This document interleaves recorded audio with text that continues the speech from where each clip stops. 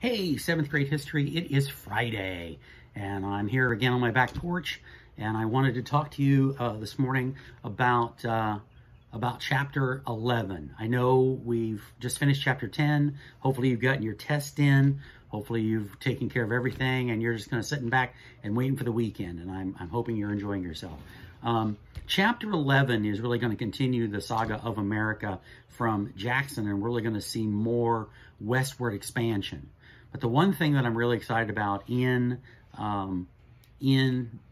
chapter 11 is what we call the Industrial Revolution. And we'll talk more about that next week as we get into chapter 11, but I really like the Industrial Revolution. It is the idea of taking things that we used to do by hand and using machinery to do it. That is the modern version of the way we do things. The most obvious is in farming is the use of the tractor versus the use of a horse and plow. Up to this point in America's history, you would have seen people using a horse and a plow. And now you're going to begin to see them use machinery to do that. That it takes invention.